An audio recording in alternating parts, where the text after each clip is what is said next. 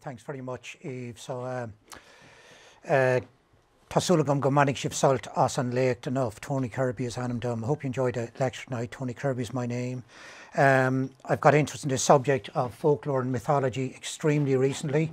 And the reason was a film company in Scotland got in touch with me a few months ago and asked me to do an interview for an upcoming series of 10 programmes, a series of 10 called Spooked Ireland. It'll film next year on Discovery Channel.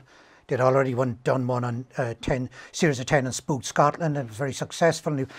They're moving on to Ireland now, and I had to do an interview with them, and so they did a crash course in folklore and mythology, and that was a few months ago, and it's been extremely addictive ever since, you know. My work is trying to read the landscape for a living. I'm a professional tour guide, and this is an area that I haven't really touched on the last 20 years, and now I just can't get away from it.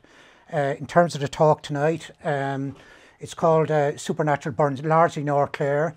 It's folklore and mythology, and just to make a distinction between the two, do you want to turn off the light, Eve? Sure. Please. So, they're both belief systems, but there is a difference. Mythology is macro. It's usually kind of fictional events, characters that correspond to big religious or phenomenal events. Folklore, or folk belief, in particular in folklore, is local, it's micro, and it's events that are kind of small and particularly local to a community. And just to give you an example of one and the other, that is a photograph from a holy well in Fanor, here in the Burren. And sorry, I have to say my main source for all I talk about tonight is the Schools Collection 3738. It's about 250,000 manuscript pages of young kids interviewing their elders. It was commissioned by Eamon de Valera at the time. It's one of the most important folklore collections in Europe, if not beyond. 500,000 manuscript pages, and most of the stuff I'm doing tonight is from that source. Some of it was in Irish that I translated, and more was in English. And this particular story was in the Irish language. St. Columcille is the saint. The well is reputed to have cure for eyes. And St. Columcille was in Aran, like a lot of saints in Inishmore, and he was attending the school of asceticism of Éanna or Enda. He had a row with him, came back to the mainland, and he came along on horse, and he arrived at this point where there is a water body, and this is the mark of the horse hoof on the stone. And I'd read about this in Irish, translated to English, and I went to the site and thought, God, you know, never find that, and it's lying just beside the well. That is folklore, that's folk belief. People genuinely believe in the past that that was the imprint of the horse hoof of Columcille. On the other hand, this is mythology here. I'm sorry, the detail is not good, but it's Termin in Carron, up in Carron. It's on the hill there, and written on it on the old archaeology maps from the 1800s is a monument. It's a prehistoric tomb, and written on it is Diarmid and Gráinne's bed. So it's not marked as a monument scientifically. It's believed to be the bed of Diarmid and Gráinne. You all probably know the story. It's mythological, but Diarmid and Gráinne are from Diarmid is from Nafina. He's which is a pseudo-historical kind of warrior hunter group. And Gráinne is fixed up with Fionn McCool, the leader of that group, and Gráinne has other intentions. And she actually courts Diarmid, and they run off because obviously Fionn and his warriors are going to try to bust up this kind of elopement. And what Diarmid and Gráinne do is they elope to around Ireland, different place every night, to either a cave or a megalithic tomb. And our foremost, arguably our foremost living archaeologist, Dr. Harbson, said, you know, these tombs in which they stayed every night were arguably Ireland's first bed and breakfasts. And eventually they were caught. I think the deal was, he was told, don't under any circumstances go into a cave and overnight there in which there's only one entrance. He broke that gash. He went into a cave where there was only one entrance and there was no other possible mode of escape, and that elopement was broken up. And this is me talking about the past, but in Carblonic, in Killaboy, the townland I live in, which is a few minutes here from Car, a man who passed away a few years ago, about 10 years ago, I was in looking at one of these wedge tombs in a field, and I was coming out and he said, "We're in looking at the lava." Didn't know it as a tomb, a lava. So these things enjoy dual reputations. One is archaeology science and the other is folk belief, even to a little extent today perhaps, people believing that this is points of elopement, overnight stations for these mythological people. That's macro, that's huge, because that corresponds in time to the Bronze Age in Ireland. So it's a huge thing. It's a huge period our civilization is covering, and that's the difference between mythology and folklore. They can overlap a bit, but largely that's the difference between the two. The next slide, please, Eve. So what I'm going to do now is do a bit of mythology. I have my content here. I'll just tell you what the talk will consist of, if I may. Yeah, we're going to do a little bit of mythology. It's supposed to be only folklore tonight. The next part of mythology is folklore pertaining to archaeology, back to that. I'm going to do a couple of fairies because they're the big squeeze of the evening, and I'm going to do the Banshee and the Puka. I've picked out them, and I hope for good reason. I'm going to deal then with natural features in the landscape which are believed to be portals to the other world, like trees, as in fairy trees, caves and lakes as well. And then penultimately I'm going to talk a little about one of the most notorious figures in folklore in all of Clare. That is, of course, the local woman, Maura Rua. And finally, I'm going to have an epilogue where I talk about a remarkable folklorist, truly remarkable folklorist, one of our greatest ever folklorists, who lived 2 townlands east of here in her last 20 years of her life, 1967 to 1987. That is, of course, Maura MacNeill. That's the structure of the evening. And I'm down on Clifton Hill, not far from where Maura's house was now. And I was here yesterday for the first time, so it was all new to me. And this is the story, we're still on it, the Finn cycle. It's Fionn McCool. And Fionn McCool has, he's the leader of this warrior hunter group. And he's got a hound, and the hound is called Bran. And Bran is monstrous, and he's very loyal to him. And it started, this hunt, the belief is, at Slieve Callan, kind of further back west. And they get eventually near this lake, and the deer that they're chasing is outrun everybody except Fionn McCool and Bran. And there's cliffs here to the right, they don't show very well here. And they're coming to the cliffs, and the deer jumps, and he plunges in. And Bran, the dog, plunges in after, and the 2 drown. And poor old Fionn is left perplexed and disconsolate on the shore right there. This was a belief in this immediate area in the past, and in areas besides all over Ireland. Loads of these stories relate to Fionn and Bran. This particular lake is called Loch Tír Vic Bran. This is the official title of it, the Lake of the Land of the Son of Bran. But it's also known as Molly Blood's Lake.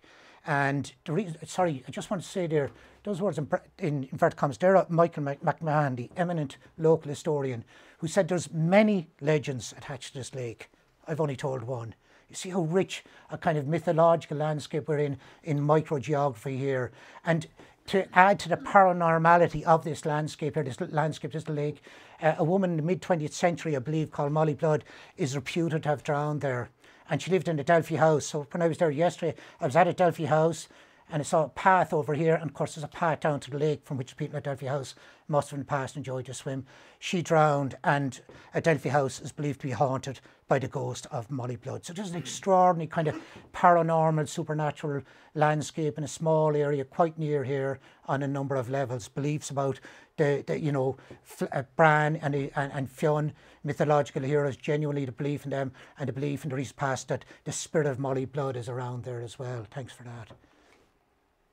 So let's broaden this out a bit, because we're talking about Clifton Hill here in general. This is a photograph from Clifton Hill looking out over to Mullaghmore and the Burren National Park.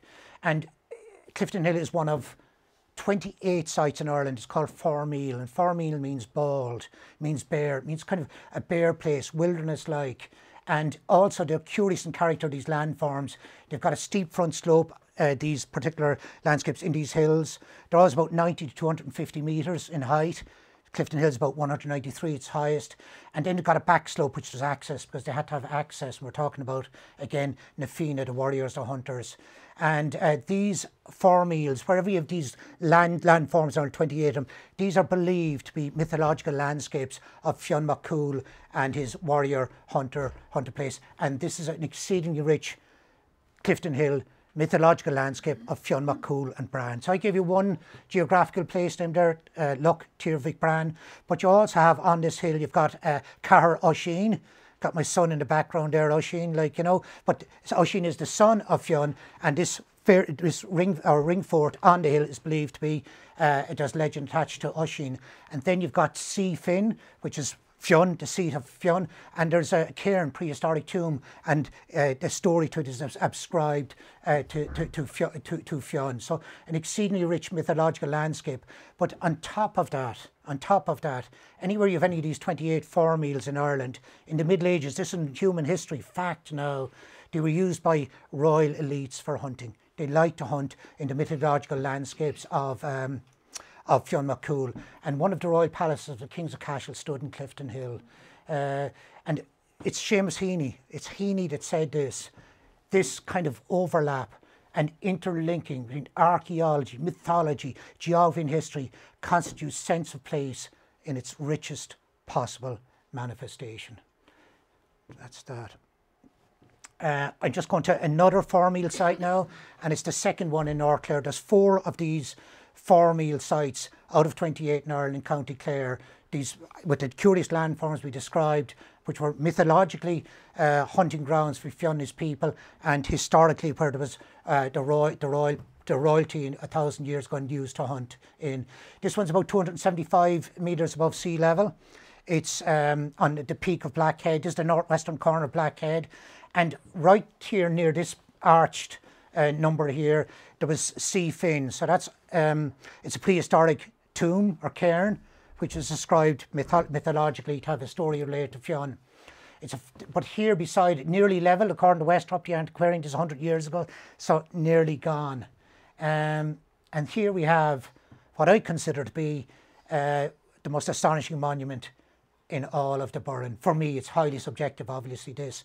But this here is a fragile looking arch cairn, which I've been told was built in the last 100 years, even less time, by enthusiasts locally who wanted, in the context of the Si Fin of Fionn, that archaeological monument declining, going, they wanted to put something in this place to perpetuate tradition of Fionn McCool. And it's, I told Liz Fitzpatrick, Dr. Liz Fitzpatrick of NUI Galway about this. She hadn't known of it. She is the foremost living world authority on these 28 mythological landscapes of Fionn in Ireland. And she was staggered by it, that there was this tenacity of tradition less than 100 years ago, that people went to these lengths to perpetuate the icon and the memory of Fionn McCool. So it's a remarkable structure, that one is. So that's the 2 Fionn McCool mythological landscapes in North Clare, very briefly. But I'm now going to go on. I hope I'm not speaking too quickly. I'll slow down a bit. I get excited, you know. Anyway, on a serious note, that was a little bit of mythology. And now I'm going into folklore, the other belief system, the micro, the local. But we're still in the area of archaeology, and we're still in the business of cairns. But this one now is not being believed to be, you know, a site of Fionn McCool and his band of warriors from prehistory. This is something I got from the National Folklore School Scheme over the last few days, and reading this, I'm so excited to read about it. So there's 2 hills there in the northwest of Burren. Margaret Fitzgerald, she's a great hill walker, she knows them all, you know. But they're amazing walking country. There's Schlieve Carron around Eagles Rock, and this is on the peak of that. And across from it you have Turlock Hill, and they're about, you know, a couple of hundred metres above sea level, both of them. And according to the folk belief, this is 1930s Folklore School Scheme, the school's collection, these 2 cairns, this one here and the one across from it at Turlock Hill, are in memory of 2 old women. And one of them, on one top of one hill, was smoking, and the other, who lived near the top of the other hill, shouted over and said, "Give us a smoke." And the first one declined, said, "I'm not giving you one." And the one that didn't get the smoke started pelting stones across at the one on top of the other hill, and they pelted and they pelted and pelted, and thus the 2 heaps were formed. And that's called Cairn Bower, because every tomb in Cairn, and I'm reading every fort in North Clare, and besides, I'm learning now from the schools collection, has a distinct name, and that means the deaf cairn for whatever reason. 327 metres above sea level. And now for the science, which is much more boring. It's about 30 metres square, and it's about 5 metres high. And Westrop, the great antiquarian, who was prone to understatement, says it's of a considerable size. But in the 1930s, in the folklore school scheme, a young lad interviewed an elder who told him they're still there in memory of them.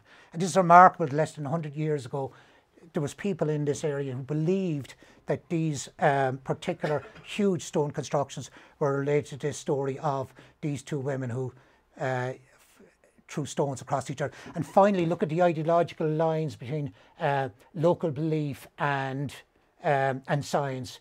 2 heaps of stones. This is the exact words of the man, the young fella getting the story from his elder in the schools collection. They call them heaps of stones in the parish. They're called cairns, they say. They call them cairns, which are scientifically prehistoric tombs, and we just regard them heaps of stones thrown by the women at each other. Okay, so that's one archaeology. It's called, by the way, mythic archaeology. The science is archaeology, but people imposing kind of mythological, fiction, or folklore understandings upon them. So this is, I'm sorry the photograph isn't great, but these here are gravestones. They're uninscribed, they're very humble, and there's more within there, but scrub, unfortunately, has taken over. Now, any local here, this is New Quay, and if you know the Russell Gallery is a lovely cafe in it, Stefania and, I forget what's my name. Anyway, they're lovely people. It was the husband, Andy took me to show me this. How did I find out about it? I found out from Andy, actually. He told me about this. It is not recorded, documented, anything, and it's an unbaptized baby's burial ground. And he brought me to show me this anyway, just a few fields from their cafe. And lo and behold, went into the school's collection, and I was thrilled because there's not much on Killeen or unbaptized children's burial grounds, and there's a great story in it. And long ago, 3 New Quay men milking the cows, they were crossing the unbaptized baby's burial ground, and the man, one of the 3 men, said, "God be with the girl who got buried here in the last few days. If she's alive, she'll be milking the cows. The Lord have mercy on her soul." And a voice came up very plain and said, "The Lord have mercy on the dead." And this is remarkable for a couple of reasons, of course, because unbaptized babies' burial grounds in the past by the church, and, you know, endorsed by the people as well, they accepted the doctrine of the church, were regarded to be, these weren't really babies at all. These were categories of otherness. They didn't deserve to be buried in consecrated ground, and the afterlife, they didn't necessarily get to heaven, they went to limbo. They were a category of otherness. And so it's interesting that they believed, these gentlemen, that there was a spirit speaking to them. These babies are not babies, they're restless spirits, they're fairies. And this is endorsing the church view, really, of things. And then what she says is fascinating. He says, "The Lord have mercy on her soul," and she says back, "The Lord have mercy on the dead," as if it's suggesting without exception, just the dead. Lord have mercy on us all, not just those who ended up in consecrated ground, but us, everybody equal. So that's a little about that. And again, unbaptized baby girls, the dual reputation of these archaeological ones, scientifically, archaeologically, historically, places consigned for the unbaptized, but graveyards also, these are graveyards, a place of dark, malevolent activity, you know, and you dare not trifle with them. The belief that they're not really babies, or could be babies, but they're restless souls and spirits and fairies as well. And so that's that. So what I'm going to do now is talk about a couple of fairies in particular, and the banshees are sexy these days. I was watching the Golden Globe last night, and Colin Farrell, and all these people all over the world, millions of people using this word now, and loads of them go to their dictionary to find out what it means, you know. It's great. Of course, banshee, it's Gaelic, it's the fairy woman, you know, literally. And there's a few theories about her, like the banshee, like where she comes from. But the most dominant theory is that she's a keener. And keeners were professional in Ireland to keen and wail on the death of people. This keening at funerals survived in Ireland into the early 20th century. It's quite remarkable. But So she was a keener, she died, and then she's, you know, it comes back as an unbaptized or fallen angel sent to this world to get penance and forgiveness. Sorry, they're two different things. I mixed up the two. Deceased keener, but another theory is an unbaptized fallen angel. And again, the idea of this intermingling of the unbaptized babies and the fairies. She's a death messenger, and her appearance is varied, but the sounds associated with impending death, the sounds associated were these light sounds, tappings and knocks.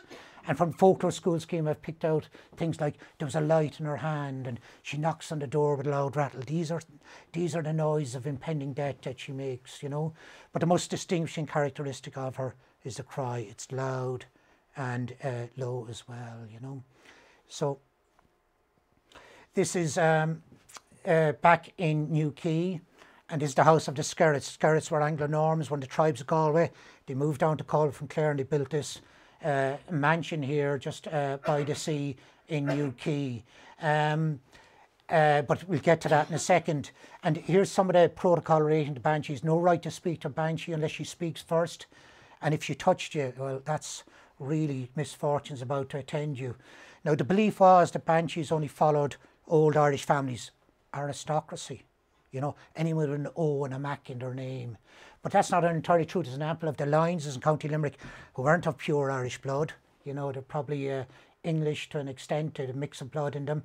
And they had their own banshee. And the Skerritts, who are definitely not pure Irish, if you want to use that term, they're Anglo-Norman of origin.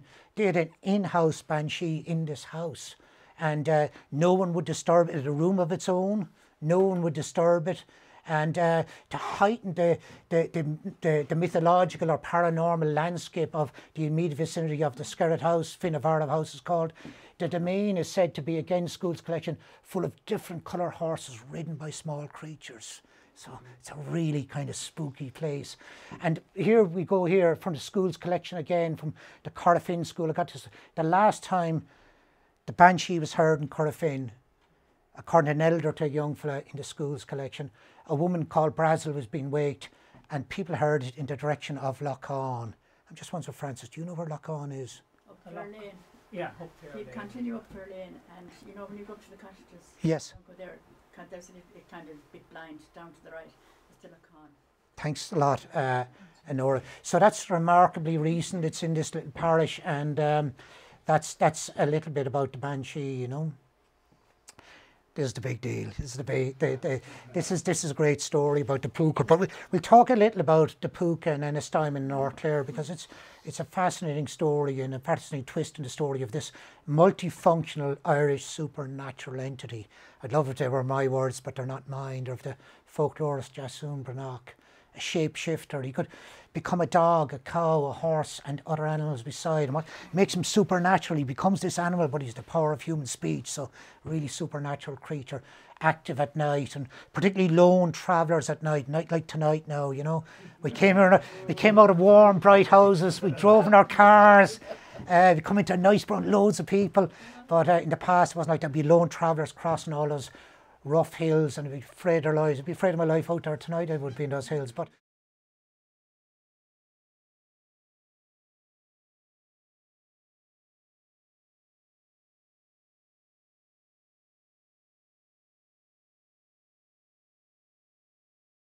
Few weeks in County Clare became a viridly contested 21st century icon, and I don't think that's a bad thing, you know. So the County Council, essentially what they wanted was, for Ennistimon, they wanted to make it more a destination town, not a corridor effect where everyone just goes through on the way to Lahinch, to get people to slow down a bit and visit the beautiful town that Ennistimon is. And the idea was an eye-catching sculpture. This is the root of it all. People would stop, take the photograph, and maybe just, you know, spend a little time in the town and that. And they had a competition, and Aidan Hart, he won it, and his proposal was the puka. It's 2 metres high, it's a bronze statue, it's on a plinth, and interesting enough, it's half man, half horse. And why is that interesting? Because the puka, if he's a shapeshifter, he either became an animal like a cow, a horse, or a goat or whatever, or otherwise he'd be human with some animal features like furry stuff, and so he wouldn't have been half man, half horse. But this is art we're in, this is the realm of art, so you know this is fine. And I think, and this is purely personal opinion, I think it's a magnificent work of art, but that's only my personal opinion. But it proved highly divisive in Ennistimon, as we know, and it gained local, national and international attention, this story. Now, the three things in Ennistimon, why people were against, people in Ennistimon, some were for it and some against. Some thought it was distasteful, you know, they didn't like it, you know, and that's entirely fair, of course. That's an opinion. Some people just don't like it at all and said, like, we don't think it'd be appropriate here. Some thought it was irrelevant, not many. They said the puka would not have hung out in a place like this. There's no lore or history pertaining to the puka in this time. This is kind of a contrived tradition. And the third thing, and it was a bit more marginal, was the parish priest described it as sinister from the pulpit. Which was interesting in a way, because this is almost a replay of the latter part of the 1800s, when there was this standoff between an emboldened Roman Catholic Church and the peasant people in Ireland, and where there was an effort, quite successfully, the Roman Catholic Church to shepherd people away from the cosmological like this into official Catholicism. So what happened as a result of that, Clare County Council, they went for an online survey. Now, I don't think this kind of stuff is a good idea, because there's no rigour attached to it. There's no way of controlling who's voting how many times or anything like that. And in the end, does it matter? Like, you know, if voting an online survey on a piece of art in the street. But 55% were against, 45% were for. But as Jim referred to, said in the Irish Times, the puka was cancelled. Like, which is like, what's left if the puka is cancelled? You know, and the puka was cancelled. And then we had a vacuum. And the County Council obviously has this €30,000 piece of stuff, and they're saying, like, you know, it can't end up in a warehouse. So they asked for expressions of interest in North Clare. Ballyvaughan Community Development Group came in with an expression. They would have liked it on the main street in Ballyvaughan. And the Michael Cusack Centre in Carron came in as well. The Michael Cusack Centre actually got the statue in the end. And Aidan Hart said it took a long time to go a short way, you know, from Ennistimon to Carron, you know. I've been up to see it, and I think the location it's in, Michael Cusack Centre, is extremely sensitive and extremely important. It's away from the buildings. It's in a place which is kind of a sense of isolation. That's very important, it is there. And the whole thing, by the way, provoked debate, we said. Huge media attention. Nationally, internationally, I read a piece and researched this from The Guardian, the quality newspaper in England. A mural on Stefan Ungler's bakery, commissioned by him, by a local artist, Gorman, and that provoked a kind of a standoff between Aidan Hart and the mural people. The kind of letters were exchanged, and Stefan, I consider him a friend of mine, and dealt with it very, very well. The mural stays, and Hart was nice to say you can have the mural stay. 2 songs, one by Cleary, he's called, I forget his first name, and the second fellow was Enda Hearn, a local, and the Hearn song was for, Cleary's song was against. And I've been told there's a Netflix, next year there'll be a Netflix documentary on it. It's just, it is truly, truly remarkable. But what I think about the whole thing was, it was all worth it in the end. You know, conflict can be good, and, you know, difference of opinion can be good, and sometimes good solutions come from it. And I've read and been told by the scientists that puka's like lonely, weird, isolated places, and I don't think Ennistimon is lonely, weird, or isolated. You know, it's a beautiful. Sorry, if you go back a sec, it's a beautiful town. I've an awful lot of time for it. Love the place. My eldest son goes to school there, and I love any occasion to visit. But it really isn't a place where the puka would have hung out. And where did he end up? He ended up in the townland called Paulafuca. The puka came home. Paulafuca means the dell. He ended up in a wild, lonely dell, where there was, in that immediate area, belief in the past that the puka did exist and legend attached to him. So he did end up at home in the end. So it's an overall a Hollywood ending, you know. That's the puka. So I'd like to talk a little about fairy trees now. That's a couple of fairies, but I'd like to talk to natural features in the landscape which were believed to be housed the fairies. And the tree most closely associated with the fairy in Ireland is the whitethorn or hawthorn, and nobody seems to know why. But Sorry? It blooms on the autumn. That's correct, yeah. And yeah. Now, Marion McGarry might be Dr. Marion McGarry. She's a brilliant folklorist. She writes online for RTE, amazing series of articles on folklore.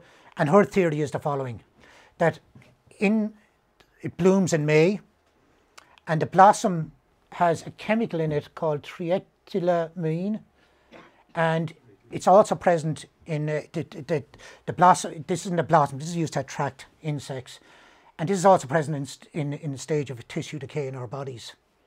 So she says it's associated, the smell, with death. Remember, this is a past in which wakes were prevalent in Ireland. People would stand all night with a coffin with person in. There was no embalming, and they would be familiar with the smell of death, you know, with this smell of tissue decay. So it may have been associated by death with these people. And also it's got a musky fragrance, which he says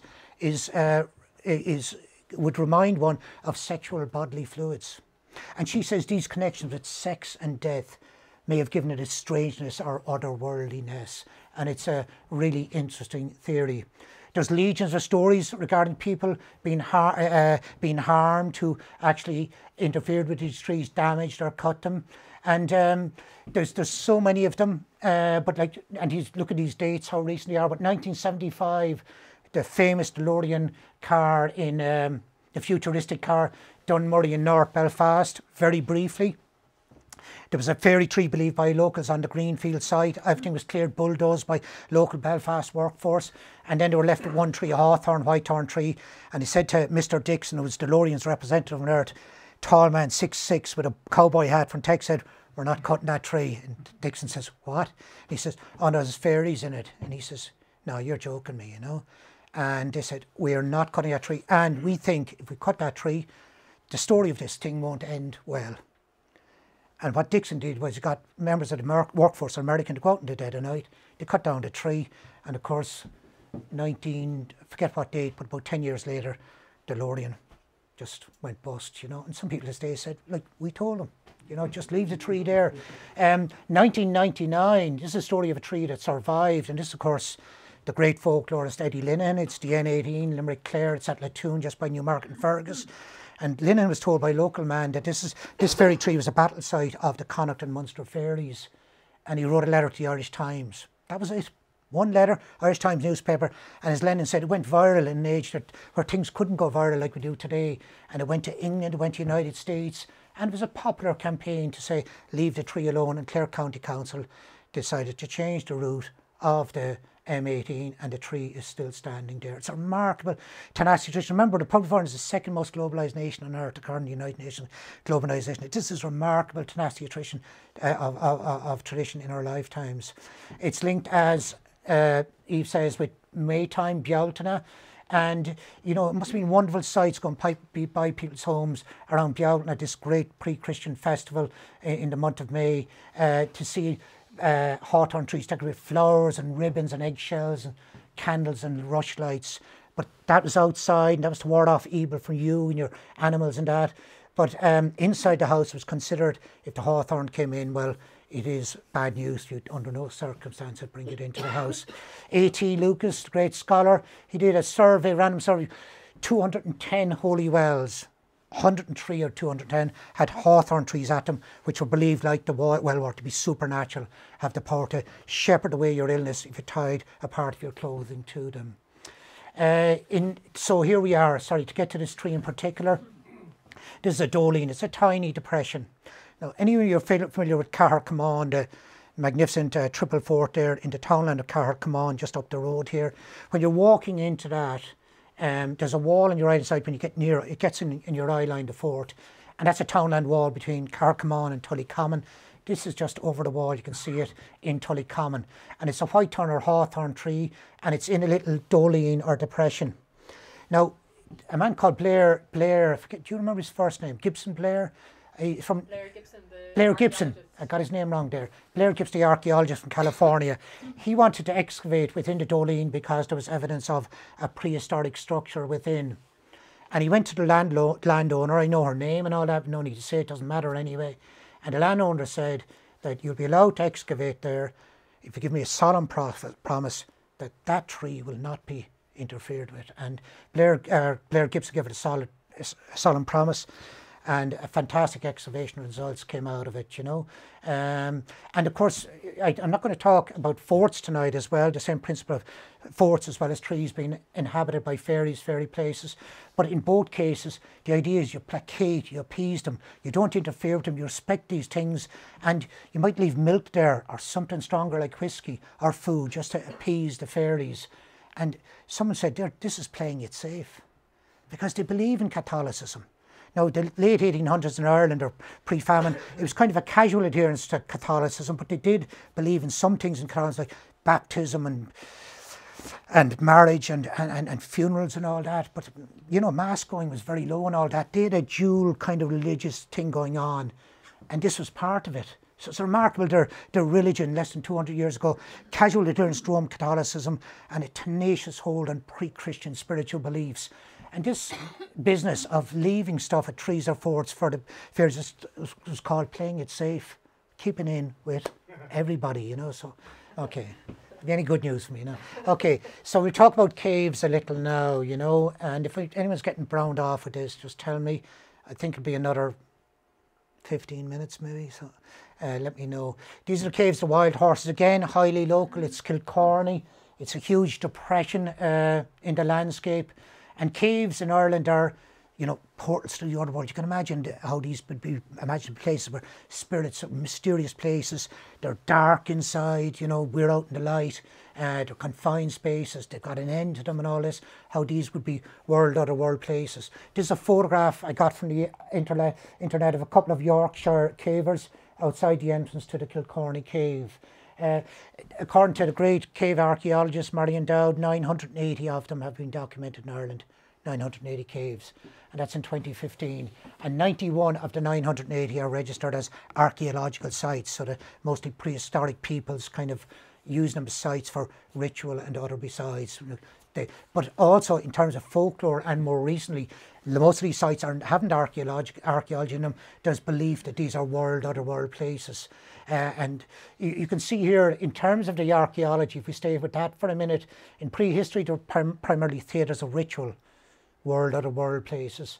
Christianity, they were inhabited for long periods, and in recent centuries, wider range of activities. But most of them, if not all of them, some of them are archaeologically used.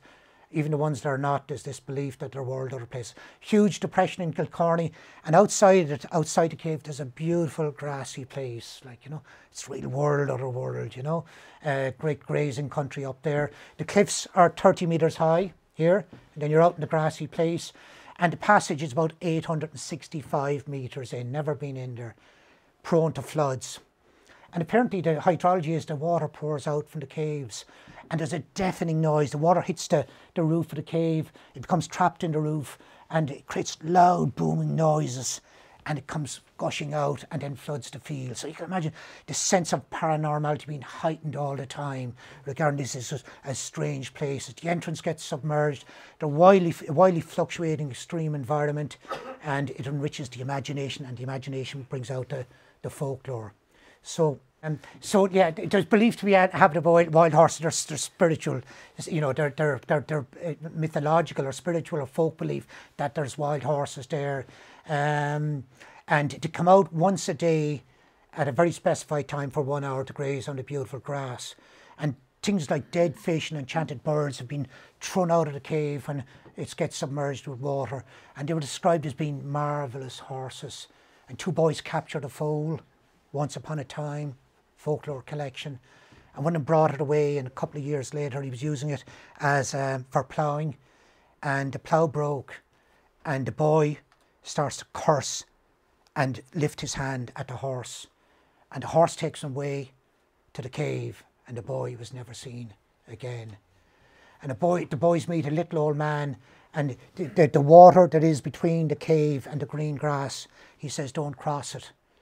And the boys obeyed him, but their dog didn't, and he was never seen again.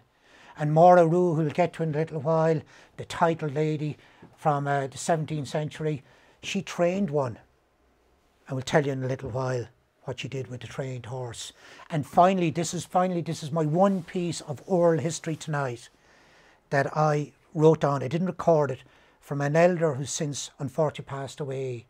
He told me that a German musical band played music through the cave, and they ended up at Newville, 3 kilometres away, where they emerged at the beautiful early Christian monastic site with oratory. The inconvenient, boring scientific truth is that's 3 kilometres and the passage is only less than 1 kilometre. But this was a folk belief of this man, and I told that to somebody recently, and they said, he named another man and said, I've heard it from another man who's living. This is the folk belief pertaining to that cave. This photograph is not very good, but this is on the R480, so it's kind of on the main road before you turn left to Kilcorny, before Paul le Brone. And it seems to be, nobody seems to know anything about this rock art. I presume it's quite recent, last 100 years, but I presume it's on the main drag before you turn off, just kind of celebrating the wild horses of Kilcorny. Quite beautiful. It's on the roadside, you can see it there. So now, just lake monsters. So you're all gone about Nessie and in Loch Ness in the Highlands in Scotland, the world's most famous lake monster. But Michael McMahon, our eminent local historian, says there's scarcely a lake of any size in County Clare without a story of some strange animal beneath its water. So we have them all around us here, these lake monsters, and the belief in them. And this is Ra, just south of here, and it's the Bruck She, it's the belief in the fairy badger, the Bruck She. And this was first told in the life of Saint Macreha, Saint Macreha, do you call it Macreha in English? Yeah, and he's a saint associated most notably with the monastic site of Liscannor. It first appeared actually, written account of someone seeing it in the 6th century, and what he would do is almost daily deprecations around Loch Ra of cattle and people. These were his targets, and of course he's attacking the cattle, he's getting at the people, as cattle are the livelihood of the people. So what do fairies do when you cross? You don't treat them well. Well, they get at you, they attack you, the people, the cattle are important to you, and they tamper with your luck, your health, or your home, or your fortune. That's people never call them fairies, just the good people. Just keep on saying, call them positive terms. And that's why people never interfered with a lot of these places, like archaeological ones, where they were believed to it, because, you don't interact with them. So the story goes, there was supplication made to, sorry, I'm keeping you out of it here, right back to the 2E. Supplication made to look St. Blamach, I'm not sure I should know that, and he didn't come up trumps, like he wasn't up to the task, to get rid of this fella. So it went out, the tender went out wider, and Macreha, who's noted, as Francis would tell you here in West Clare, for dealing with these kind of monsters, sea monsters as well, was brought in, and he did the job. He kind of chained at the bottom of the lake. These lakes are considered to be kind of enchanted lakes, and fairies are at the bottom of things, and he gets a reprieve 1 day every 7 years. And this is, of course, terribly important in mythology in Ireland, the number 7. And of course, we've a brilliant island off Ireland, High Brazel Mythological Island, and that's believed to only appear once in 7 years, so highly significant as well. Last sighting, January 1931. Very recently by local men, I made the front page of the Clare Champion, and he was seen for several hours disporting on the lake surface, having a crack. It's great. It's great stuff. That's one lake monster. I'd like to do one other. That was taken on a bad day. This was taken on a beautiful day, Just during the week there was a bit of sun, went out, and it's in Shandangan, and it's on the Gort Road. It's only a couple of miles out. Never really knew about it or anything, but went along to take a photograph. 1912, Westrop, the great rights of an otherworldly badger on Shandangan Lake. There's alleged to be 2 funnel holes, 8 to 10 feet wide, at the bottom of the lake. So they're not only at the bottom of the lakes, they're in kind of, hollows in the bottom of the lake, down that other world. And Francis might know this man here, Ned Quinn of Coode, died in 1904. He saw a brown hairy monster there with another man, and he said he had eyes as large as turnips.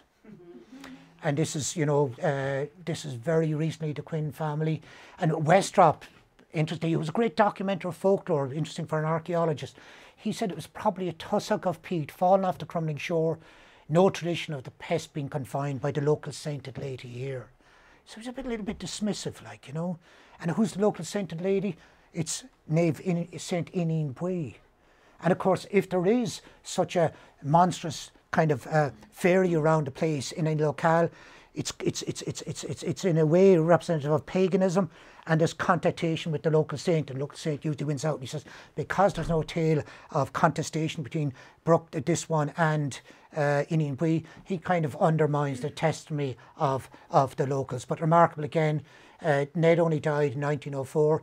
This was his belief that he saw the Shandangan Lake monster around then.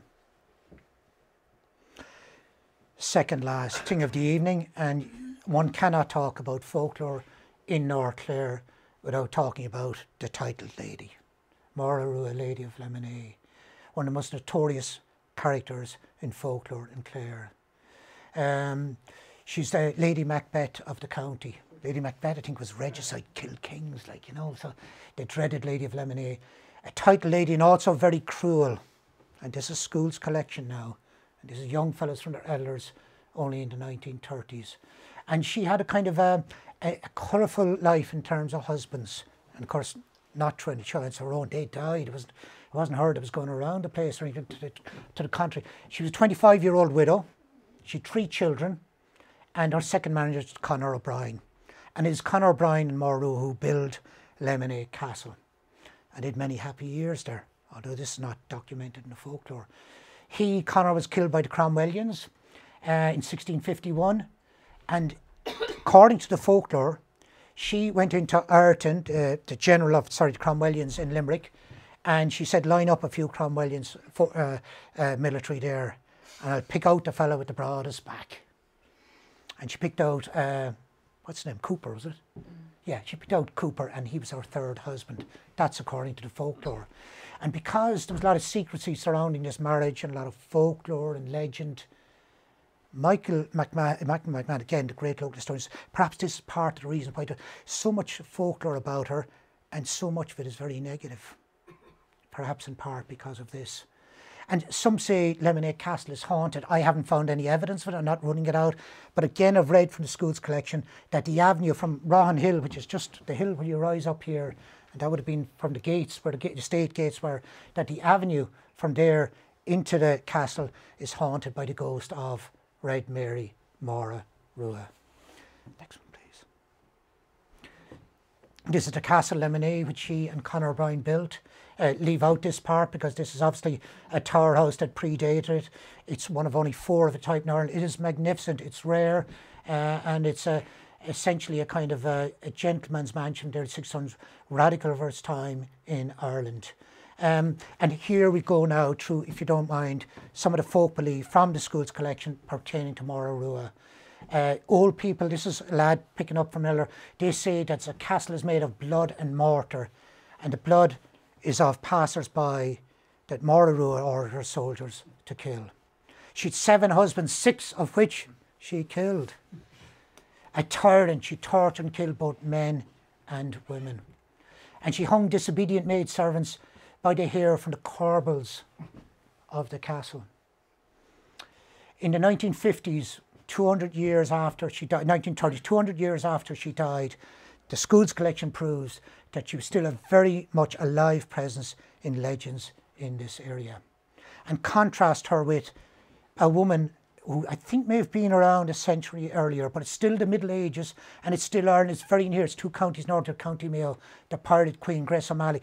And how she's regarded in Mayo in folklore, a pirate queen, a warrior princess, a clan chieftain and matriarch.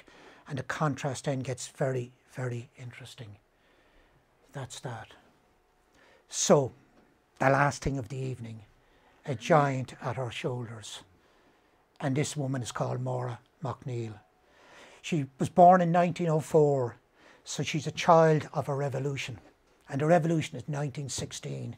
She's a child, witnessing it all around her on the streets of Dublin. Her father, Owen MacNeill, is the leader of the Irish Volunteers, who famously or notoriously, depending on your point of view, called off the revolution. That is her father. She, in 1935, at 31 years of age, joined the Irish Folklore Collection as a secretary, organising just things around. And she's proceeded to become an astonishing archivist within the building. She collected and recorded in her lifetime an enormous wealth of folklore. She left in 1945, she left the Irish Folklore Commission, she married John Sweeney, a noted United States poet. And you know, that was in Boston where he lived, and she started to work in Celtic Studies in Harvard, which continues her remarkable output of Irish folklore. In 1962, she came up with an encyclopedia. It's encyclopedic in the scope of the Lunasa, the great pre-Christian festival in Ireland of celebration of the harvest, a major work in the field of Irish folklore. Before we came out tonight, I had a look for it online, and it's selling for about €260. I think it's a travesty that this book is not available. It's out of print. It shouldn't be. It should be published. It should be at affordable prices. It's really indispensable culturally, in my opinion. In 1967, she moved to Clifton Hill, as I say, two townlands. I think it's about two townlands kind of east of here. And she had many happy years there, the happiest years of her life, those last 20 years of life in Clifton Hill, where she and her husband, John Sweeney, were devoted companions. They shared so much, every love in their life, art, literature, folklore, and the same ironic sense of humour. She published, she wrote Wayside Debt Cairns in Ireland, Mora Rua, Lady of Lemonade, and her bequest to the state was, and I must get my notes about this. Where would I have left my notes? Oh, thanks a lot, yeah. And her bequest to the state was some of their artworks, which consist of a Matisse, a Picasso, and a Modigliani. She died on 15th of May 1987. She was blind. Her husband had predeceased her by 1 year. They're buried in Rouen, the next parish over, together in the grave there. What we propose in the expo is the following, that on the 15th of May 2023 this year, on the 26th anniversary of her passing, which is also the anniversary of Owen MacNeill's death, curiously enough, that we're going to have a little evening here in the expo to make more of Mora. It's time for us locally to make more of Mora. And next page, please. So to tie it all together, the two Moras, Mora MacNeill and Mora Rua. And MacNeill had done Lunasa. She thought it was a fascinating project, and it was. But she said Mora Rua, Lady of Lemonade, which came after, was arguably my most enthralling project. And of course, you can see her affinity with Mora Rua. Both of them are very strong women and in troubled times. That's an extraordinary period of war in Ireland when Mora Rua is there in the early the middle of the 1600s. And of course, Mora MacNeill is around when there's 16 Rising, War of Independence, Civil War. She's around those times. So it's quite interesting, that affinity between each other. She had a great sympathy for Mora. And you know, some of the greatest happiness, greatest periods of her life were the 20 years down in Clifton Hill. And the most happy years of Mora Rua's life were the few years herself and Conor O'Brien lived together in Lemonade Castle. So you can consider her esteem for this woman and her feeling for her, empathy for her. And you know, she liked the fact as well, and she explained what she said, this idea of her being kind of almost polygamous, people giving her that impression. She was doing what any woman would have done at the time, who had the assertion, the gumption to do it, like in a difficult age to be kind of a sort of woman. She was protecting her children's interest in inherited lands they have by marrying as she did. And she said her legacy should be read in Lemonade Castle, not in legend, you know. So it's fabulous. She said Lemonade was a beacon of hope in 17th century Clare for a little time before time started to get dark in Ireland, and she's considered Mora Rua to be no less than a star. There's one last slide, I think, yeah. So it's also, Mora Rua did not just, or Mora MacNeill did not just straighten the record about Mora Rua, she straightened the record about fairies, because this is what she said. There was fairies, belief in fairies there as strategies by people to deal with anxiety about sudden death and accident and loss. In other words, grappling with the twin mysteries of life and death. That's what they were doing, what we're all still doing today, you know. They reflected community values, this belief in fairies, and they were like education, real kind of education, informal education, and a socialising device between people, to like sharing your stories with fairies as they did. And they're a mode of wish fulfillment, are an outlet for fantasy, which we all desire, an innate desire today as well. And they were a part of the fabric of everyday life. they're Maura McNeill's words, you know. There's a beautiful photograph of her in the Irish Folklore Commission at her desk, and not a laptop in sight, you know. Slow scholarship of the most amazing kind. Maureen Murphy has written a great essay, a great folklorist in her own right, on Maura Rua, or Maura McNeill, and she said she was an elegant, gentle woman. She was good. She was a shy woman. She was courteous and generous. And she says in the last line of her beautiful tribute to her she says, for her family and friends, Basaura in son foot, idir nullig is caush. There is summer in the cold between Christmas and Easter. Thanks a lot. Okay.